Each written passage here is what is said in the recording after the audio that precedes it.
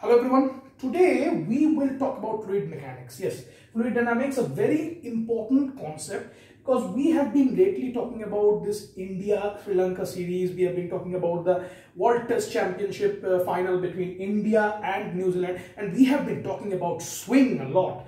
So today we will understand the concept behind swing. How does the ball swing actually works on a deuce ball, or rather on a cricket ball on a new day? That is when the ball is new, when both the surfaces of the ball are shiny, how the seam plays a role in the swing of the ball, and how an old ball plays a part when it comes to swing. Because we have been hearing this thing about Australia as well, because of which David Warner and Steve Smith got banned from Australian cricket because they tried to tamper the ball. And what were they actually doing? Why were they roughening one surface of the ball using sandpaper, whereas keeping the other surface intact, tight, shiny? Why were they doing that, and what would happen if one surface was rough, one surface was shiny? What would happen if both the surfaces were shiny? And what does the seam of the ball play a part in it? So let us first consider the structure of the ball to understand the concept of swing. So when you see, we try to explain it in terms of fluid mechanics. This is the seam of the ball. Everything that happens with the ball in terms of the swing is controlled by the seam of the ball, particularly when it comes to the newer ball. Even in the rougher ball, the position of the seam is very important. Particularly with the new ball, it is very important, because wherever, in which direction you keep the seam and you drop the ball in that direction, seemingly it moves in that direction only. Supposedly a right-handed batsman is batting and you deliver the ball like this, where the seam position is to the offside of the right-handed batsman. So the ball will be an outswinger. That is, it will move away from the batsman because the seam of the ball is kept outside the batsman. And similarly, if you keep the seam of the ball inside the batsman, it will cut into the batsman. It will then in-swinger. Now, how does this exactly work? Let us understand the concept of an outswing and an in-swing delivery. First, let us start with an outswing delivery. Supposedly the bowler, I am holding this ball like this, and I am delivering an outswinger delivery where I am keeping the seam of the ball away from the right-handed batsman. Away from the right-handed batsman. Supposedly you are the batsman, I am bowling it like this, outside, keeping the seam away from you. So when the seam position is away from the right-hander, the seam, first of all, remember the seam is rough. So seam provides friction. Seam provides friction. When we talk about a rough seam, it provides friction. You will have to remember this. And what happens when friction is provided? According to fluid mechanics, we know that wherever there is a friction or a constriction or a restriction, there is a wake formation, there is an eddy formation, there is a loss of pressure energy. And that is what exactly drives the ball. That is what exactly drives the concept of swing. So whenever we keep the seam outside, you can see this is the air.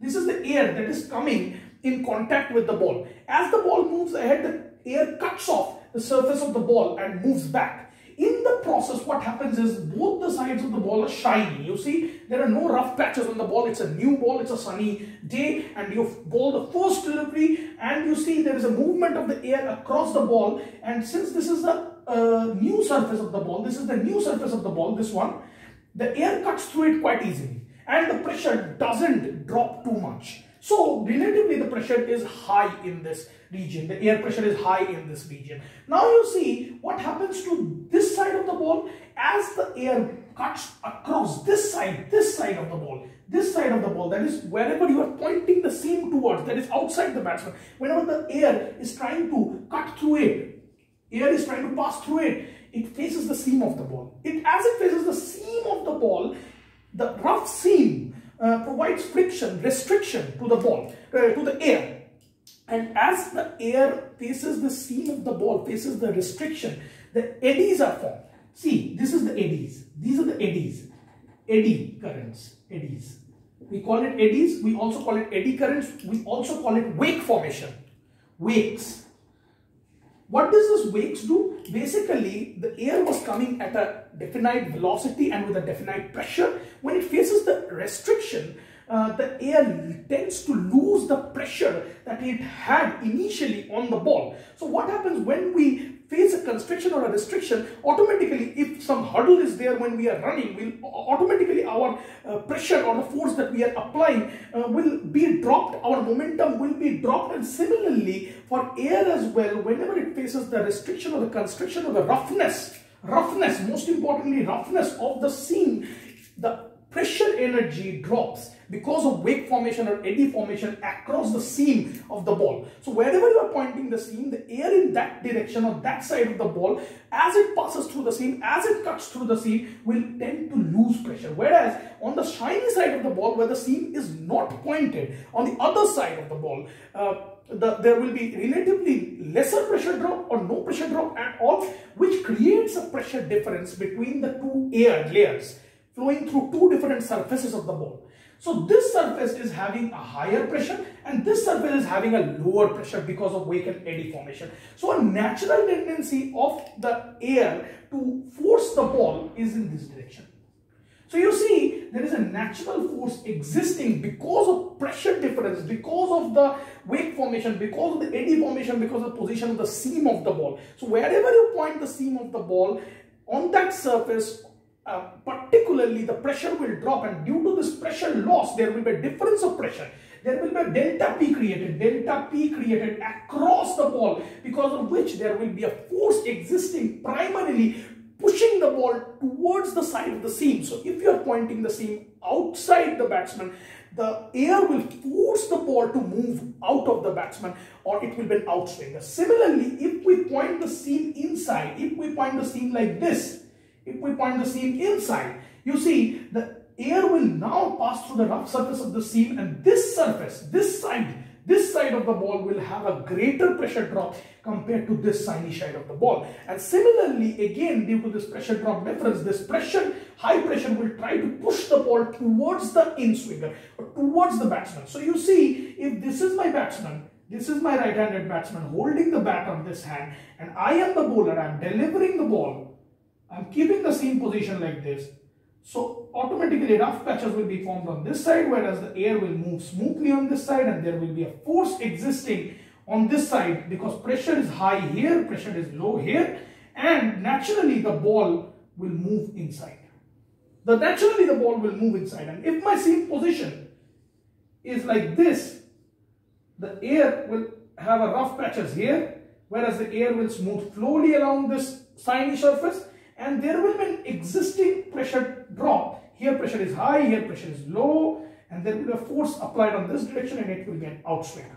So you see, whenever you tend to hold the seam of the ball, it's very important to maintain the seam of the ball throughout, and that's why the hand action becomes very important, that if you maintain the seam throughout in this particular direction, the ball will move in this direction with the new ball where both sides are shiny, my friends. Now comes the concept of when the both sides are roughening off at the end of the game. Then comes the concept that Imran Khan was the first to explore that concept for Pakistan, that wherever the seam is pointed, the ball tries to move in the reverse direction, and that is called the reverse swing, which appears at the end of the game.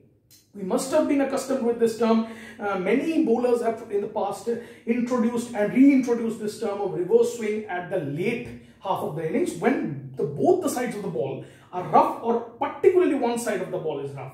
Now we will come to when both the sides of the ball are rough, and then we will explore when one side of the ball is rough, what will happen. So let us rub this, because we have understood the concept of new ball. Let us rub this. So you see, when we talk of the old ball where both the surfaces are rough, where both sides are rough, it occurs a reverse swing. What is reverse swing? Reverse swing is a technique where the ball tends to move in an opposite direction than the pointation of the seam. Supposedly, I am keeping the seam outside the batsman. I am keeping the seam to move out of the batsman, such that it is pointed towards outside of the right-handed batsman. It will move inside. The ball will tend to move inside instead of the seam position being outside. And why this happen?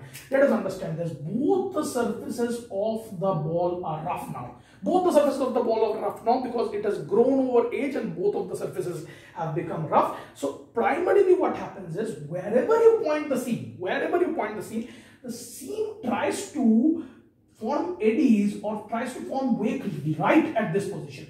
Right at this position, and it doesn't let the air come in contact with the ball, with the rough surface of the ball.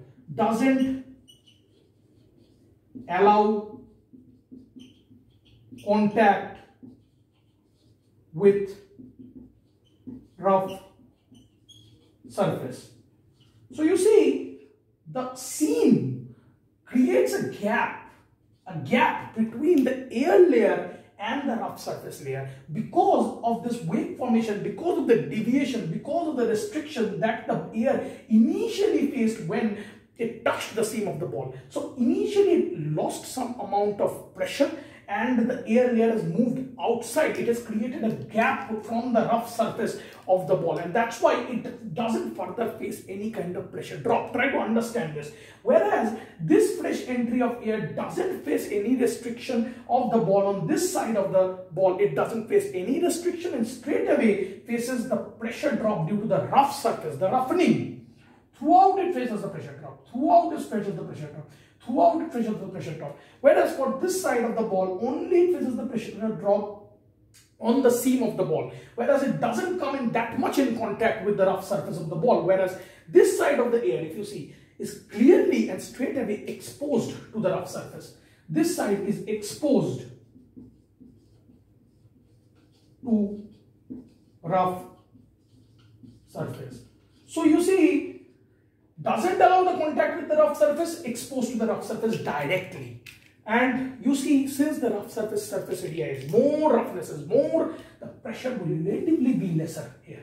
Instead of the seam position being on this side, the pressure will be lesser here because of the roughness of the ball. Initially, when the ball was shiny, this was not the case. The seam was the only one producing restriction, only one producing wake losses, only one producing friction.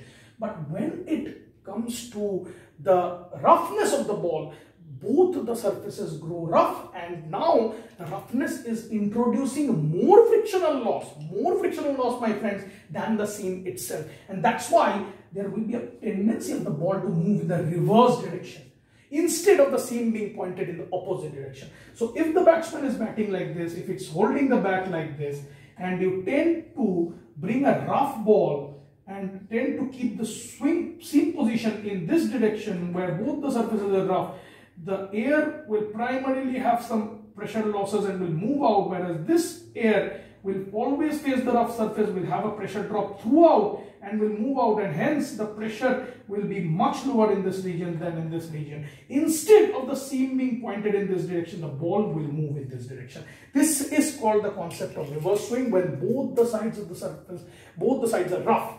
But this reverse swing doesn't effectively play a role that much when both the surfaces are equally rough, because more or less both the air layers face almost equal amount of friction, and that's why the ball doesn't rotate or doesn't turn or doesn't swing that much in the late of an innings if both the surfaces are equally rough. The seam plays a minute role and it occurs a little bit of reverse swing at the end of the innings. But what if one of the surfaces is shiny and one of the surfaces is rough? That is very interesting, my friend. That is very interesting. Let us discuss this. Let us discuss this. When one of the surfaces is rough, supposedly this is the ball, and you keep the seam straight, and one surface is rough, very rough, and one surface is shiny. This is a very typical condition which most of the bowlers seem to create, and they are eager to create this condition, and that's why they keep on roughening one surface and keep on shining the other surface. You must have seen in a cricket match that they apply the saliva on the ball to clean the surface of the ball, to clean one surface of the ball continuously. They keep on rubbing it on their shirt, on their pants, and they keep on cleaning one surface of the ball. This is the surface of the ball that they clean. and the other surface tend to get rough over time. So this is the perfect condition for a reverse swing bowler, and this is the condition which every bowler would need. Here you do not need to keep the position of the seam tilted, you just need to keep the position of the seam straight. When you keep the position of the seam straight, the seam has no role to play now in this kind of a reverse swing. When with the old ball, one side is rough, another side, the other side is shiny. So it has shine. So this side is shiny, it is kept clean, and this side is rough. Now what happens is, since the seam position is straight, the seam has no role to play, the air that comes here straight away gets friction. So the air layer that is exposed to this side of the ball straight away faces friction. And the air layer that faces this side of the ball moves smooth without any restriction. And what happens straight away, there is an immense amount of pressure drop here, but no amount of pressure drop there because of wave formation. The pressure has dropped here, and there is a large amount of force acting from this side to this side of the ball. And when that happens, my friend, the shiny side of the ball, the ball will tend to move away from it. Generally what happens, the ball tends to move where the shiny side is. But in case of reverse swing, my friend, wherever the rough patches are, the ball tends to move towards that side. So in reverse swing, you see the pressure is high here, the pressure is relatively low here, and the force is exerted on the old ball towards the rough patches, and the ball turns out to be an in-swinger instead of the seam position being straight. So when one side is rough and one side is shiny, the ball tends to move. The ball tends to move wherever the rough patches are, and this is the concept of reverse swing, and that's why they generally try to keep one surface clean and another surface rough.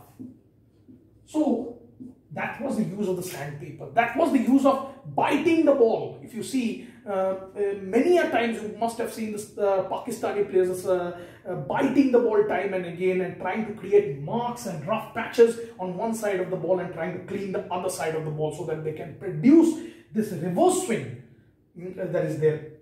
But they were once, it has been declared illegal that you cannot tamper the ball, and the Australian players were seen tampering the ball with the sandpaper such that they could create one side rough and another side smooth, such that there is a reverse swing that is produced due to the wave formation and the fluid dynamics of the air when it comes in contact with the ball. And this is the exact mechanism, and this is complete fluid dynamics. Now you know how does a swing work on a surface. How does a swing work by movement of the seam? How does a swing work against air? So I think that will be it. We have discussed all the three cases of swing. And if you liked our video, like it, share it with your friends, subscribe to our channel, hit the bell icon for regular updates.